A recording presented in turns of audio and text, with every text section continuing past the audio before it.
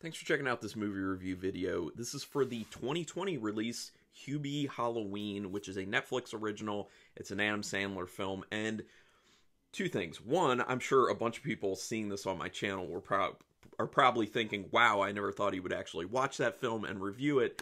But, you know, I've seen some buzz about it. I've seen some people say they actually like it. I'm seeing people who say they hate it. Probably more people saying they hate it than people saying they like it. So one of the things to address up front about the film is that if you don't like Adam Sandler, specifically when Adam Sandler plays characters, specifically characters that are kind of similar to Bobby Boucher in The Waterboy, or Nicky in Little Nicky, you know, doing those types of voices and being kind of a bit of a simpleton, you won't like this film because there's a lot of that. You know, it focuses on a character that is played by Adam Sandler who is, you know, doing that voice, doing that type of character. And once again, very much like Bobby Boucher from The Waterboy. So if you don't like that, if that annoys you, you should definitely steer clear of this film. Now, I will say that I have typically been a fan of Adam Sandler. Obviously, his older stuff is what I really like, but some of the stuff that he's put out on Netflix in the past few years has been okay. Mainly stuff that he's not so much been in, like the David Spade films. The Father of the Year one was actually pretty funny, and the Wrong Missy one I thought was quite funny. I enjoyed that one actually. And there was like a murder, I forget what it's called, but there was like a murder mystery one that was on there, and that one wasn't bad. But there are other ones that are, you know, not great. So I'm not going to say a ton about this film, especially because I'm not doing spoilers with this because it just came out. So I'm not doing spoilers for that. So let me talk about this a little bit. It is not directed by Adam Sandler. Some people may assume that, but it's done by Steven Brill, who's done, just to name a few of the other films he's directed, Heavyweights, which is a great film still today, Little Nicky, Mr. Deeds, and Without a Paddle, just a few. Written by Adam Sandler as well as Tim Herlihy. Now, Tim Herlihy has been a longtime collaborator with Adam Sandler, so a lot of the films are very similar. I'm not going to talk about stuff Adam Sandler's done because everyone knows what Adam Sandler's done. But Tim Herlihy, some of the better stuff he's been involved with, he was involved in writing scripts for Billy Madison, Happy Gilmore, The Wedding Singer, The Waterboy, Big Daddy, Little Nicky, Mr. Deeds. So he's been there for a lot. That and plus further. So, yeah. And one of the best things about this film, cameos. There are a lot of cameos, and there are a lot of cameos from films prior that Adam Sandler has done, and then there are some newer cameos for people who haven't been in Adam Sandler films before that are fun. And that's one of the great things is when you just see these characters popping up. I'm not going to say any of the people who are in cameo positions, but or cameo roles, but it's just nice that as you're going along with the film, you see, oh, that celebrity, oh, that celebrity. It's a fun thing. The other thing is, if you are a true Adam Sandler fan, or if you've seen a lot of his older stuff, you will get references, because there are a bunch of references that are kind of callbacks to older Adam Sandler films, and I found that kind of fun, especially me being a person who was a fan of the older Adam Sandler films, so that's a nice thing as well. They don't waste time getting into the comedy, and I did like that. You know, if it's a comedy, you got to get to the comedy. Now, that was a good thing about it. The problem with this film is that the comedy is actually good for about the first 20 minutes. And then after that, it just really peters out, and it peters out pretty badly. I legitimately was laughing out loud for numerous times within the first 20 minutes or so, because it was legitimately funny. But as soon as they introduced the actual story of the film, I don't know why I did that. There is actual story to it. It's not complicated, but there is story. Once they introduced the actual story of the film, it's like they tried to do some jokes, but the jokes just didn't fit, and they just weren't funny. It just kind of seems like they started the script and they were really inspired, so they got all these really good jokes, you know, thrown down, because it felt like at that point they weren't, you know, their hands weren't tied by the actual story. Then once they got to the point where, okay, this is a story we want to tell, they felt like, you know, it was a little bit harder to properly incorporate good jokes with the story. It's just not funny after that. And that's what really sucks. Like, it takes a huge downturn. and then it just gets kind of depressing, to be honest. It's still, there's still some fun to be had with it, and I don't hate the film, but this is definitely a film for me that's a one-time viewing, just a one-time viewing. I'm not upset that I spent the time watching it. I'm fine with that, but I won't go back to it most likely. I will give you just a quick synopsis, like a sentence or two about it. It's basically about this guy named Hubie who lives in Salem, Massachusetts. And yes, they shoot part of it in Salem, Massachusetts, so that's cool. This guy named Hubie who lives there, he's a simpleton. Like I said, he's a character much like Bobby Boucher from The Waterboy. And he gets bullied a lot by the townsfolk. And it's just basically about how much he loves Halloween. He's always loved Halloween so much.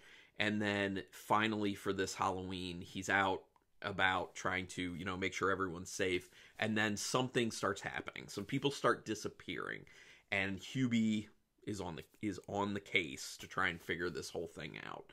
So that's basically the synopsis of it. It's not, like I said, it's not a very in-depth story. There's not a lot to it. That's why I'm not going to, break out themes and stuff. I mean, there is a point to it of bullying, because it's very much about bullying. Hubie gets bullied a lot in the film, and sometimes way too much. I felt like they pushed the bullying way too far in a lot of ways, to a point where you just start feeling bad about it. And especially that coupled with the jokes not being funny anymore, like, it lightens it up, and you're just like, it doesn't make you depressed, basically, when there are jokes rolled into it that are actually funny, which happens in the beginning. But then once the jokes aren't really all that funny anymore, and they keep throwing on the bullying, and it just keeps going and going, it just feels like it's overboard. It feels like it's way too much, and you're just like, A, we get the point that he's bullied. B, it's just getting brutal at this point, and it's too much. So, yeah. But then it's also this thing of just beating a dead horse. Like, how many times can you show the same type of thing over and over and over again? Give us something a little bit different. You can stray away from the story and just have, like, random jokes here and there just to be funny. And that would have been nice with the film, but, So anyway, in the end, I think the ending was okay. I actually was okay with what everything ended up being, like the resolution at the end of the film. That's fine. And the whole idea behind, the point made with bullying in the film is that, usually people who bully others do it because they're insecure with themselves, and they're just being jerks because they don't know how to look inwardly and solve their own problems, basically, and deal with these insecurities that they have, which is true. I mean, that's totally true in real life. If there's someone's being a total a-hole to you, or anyone in life, it's because they're a sad person. They're insecure, and they're weak, and they just take it out on other people because they don't know how to figure their own life out and fix whatever problems they have, or even recognize the problems they have in the first place. So it makes that point, and that's fine. Let me look back to my notes real quick. One of the things I touched on, I said it takes place in Salem, Massachusetts. So you do get some actual shots of Salem. If you've ever been there, you'll recognize some of the stuff. I was lucky enough to go a bunch of years ago for Halloween. A lot of fun. So if you like Salem and you like Halloween, it's cool for that reason. The visuals are good. Directing-wise, acting-wise, cinematography-wise, music-wise, all that stuff's really good. Technical standpoint, really well done. Looks great. And if you just want to watch a movie that's light and it feels like Halloween, it definitely feels like Halloween because it's in Salem and it's on Halloween. I mean, before Halloween. Actually, I think the whole thing is in one day. So it's on Halloween. So it's very, it's cool for that aspect of it. I already said that. Yeah, the comedy, that's just one of the biggest problems. Yeah, the mystery reveal, like I said, it's okay. So that's pretty much it. That's pretty much all I have to say about it. I just wish the jokes were better. I wish you could take the joke style from the first 20 minutes and carry that through for the whole hour and a half of it. Yeah, but I didn't hate it, like I said, So anyway, make up your own mind based off of what I just said. There will be people who watch this review and are just like, yep, that seals it, I'm not watching it. And then there may be people who are like, yeah, I'll definitely watch it based off this. Or some people who just don't even care. They just wanted to see what my opinion of it was, which is fine.